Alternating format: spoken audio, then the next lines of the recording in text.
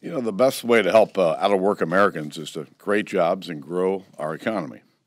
That's exactly what Republicans are focused on, creating jobs for middle-class families and small businesses.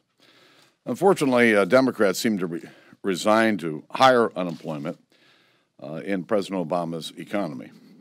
The House has passed dozens of pro-growth jobs bills, many of them in a bipartisan fashion. We've passed education and training measures to expand opportunities for young people and the middle class. We passed a bipartisan measure to approve the Keystone Pipeline and the tens of thousands of jobs that would be created as a result. And we're ready to work with the President and Senate Democrats on trade promotion authority to help employers and workers.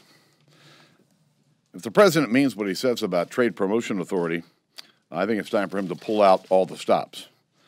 Now, after 5 years in office, we know how the President can be when he's serious about something.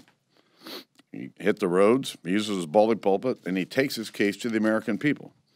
So if the President is serious in his commitment to getting this important bipartisan legislation passed, he'll do the same on this issue.